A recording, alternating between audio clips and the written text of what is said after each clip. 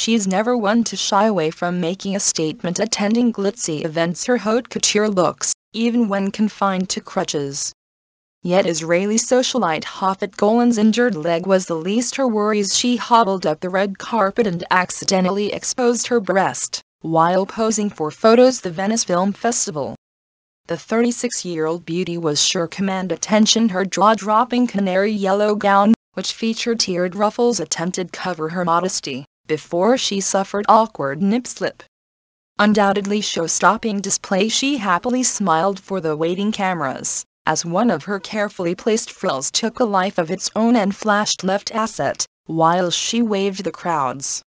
Aside from her nip-slip, her semi-sheer ensemble was sure showcase her enviable figure, while she slowly made way the venue view the Leisure Seeker premiere alongside Helen Mirren 72. Although the extent of the injury was not known, Hofit clearly wasn't going to let it stop her having a good time, as she proudly wielded her crutches, while posing in her flesh-flashing gown.